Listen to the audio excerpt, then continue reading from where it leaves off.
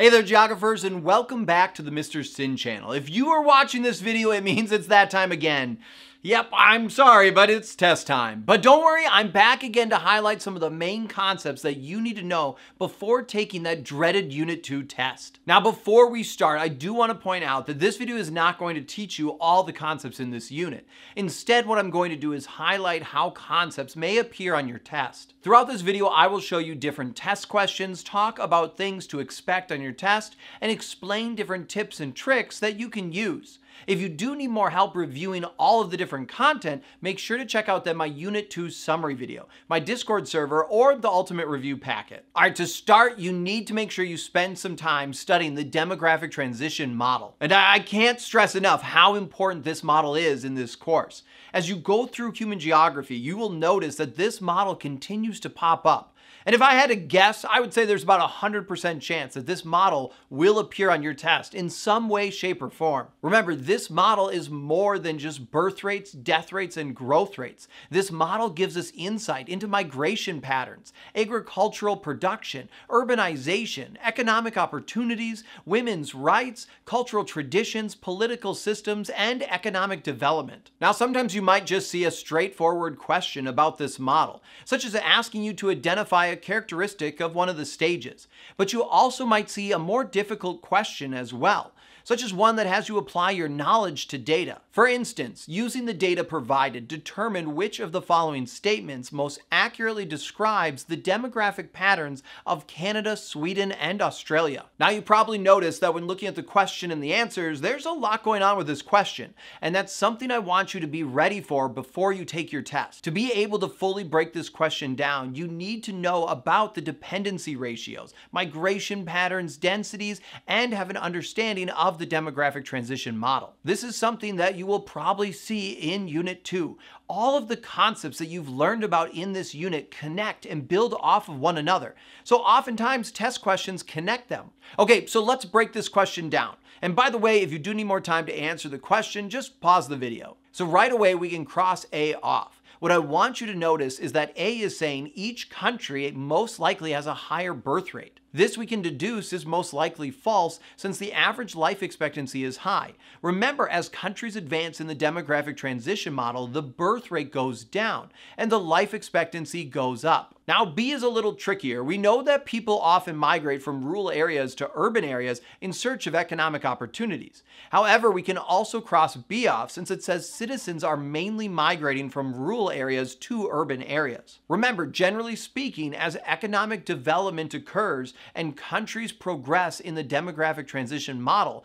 we continue to see more counter-urbanization occur, while countries that are less economically developed tend to have migration mainly focused around urbanization or international migration. Up next is answer C, which does not have information stated in the data to support the answer. Remember, the agricultural density is the amount of farmers divided by the total amount of arable land. And actually, since this question referenced agricultural density, I do want to remind you to definitely make sure you spend some time reviewing the different types of densities. Remember, there's physiological, arithmetic, and agricultural. And when you're doing that, don't just focus on memorizing the formulas. You need to understand what the data means and how we can use the data to make inferences and decisions about and for a society. If you do need help practicing interpreting the data and answering complex questions on the different densities, you can check out the practice quiz in my Ultimate Review packet. And when you're done going through the quiz, you can watch me take the quiz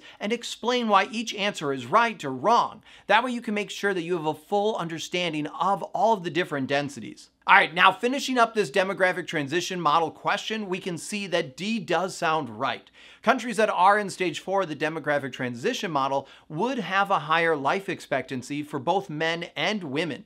And as life expectancy goes up, we generally do see that the dependency ratio increases as well. But just to be safe, we always need to read every answer. So don't forget to check out E, which in this case we can see would not be the best answer. We do not have data on the crude death rate, and the elderly dependency ratio would most likely be increasing, not decreasing. Now, you might also see demographic transition model questions ask you to identify characteristics of a country in a particular stage of the model.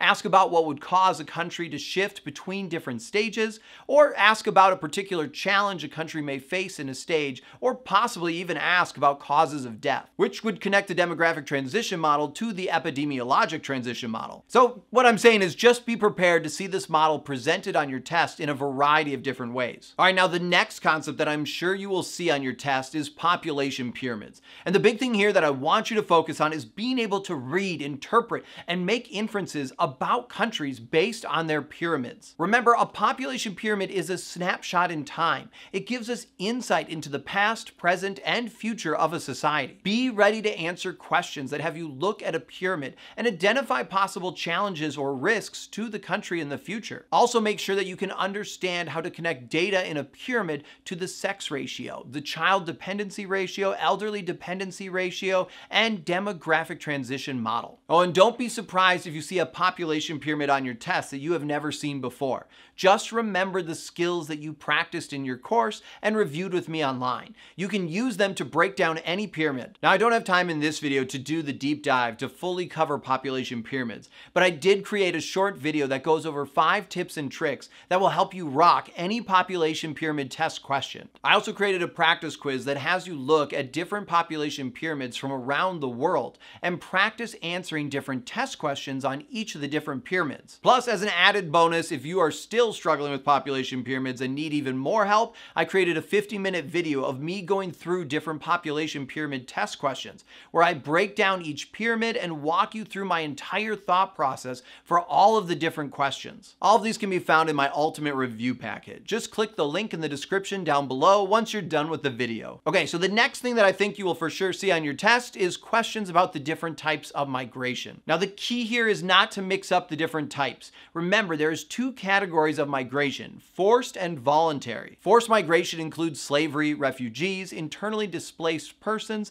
and asylum seekers. And types of voluntary migration include transnational, transhumance, internal, chain, step, guest worker, and rural to urban. Now, when it comes to migration, be careful when reading test questions. I often found that my own students would mix up refugee and IDP, and would also mix up intra-regional migration and inter-regional migration. And this brings me to a really important tip. When studying, try to think of terms or concepts that might be paired together on a quiz or test. Oftentimes, you'll see certain terms and concepts always together on assessments. For instance, I know for me, if I'm asking my students a question about intra-regional migration, I'm going to have one or more of the answers be for inter-regional migration. Or if I have a question about pronatalism, you can bet that I will also have one answer be about antinatalism. Understanding which terms might be paired together can help you remain vigilant on your test.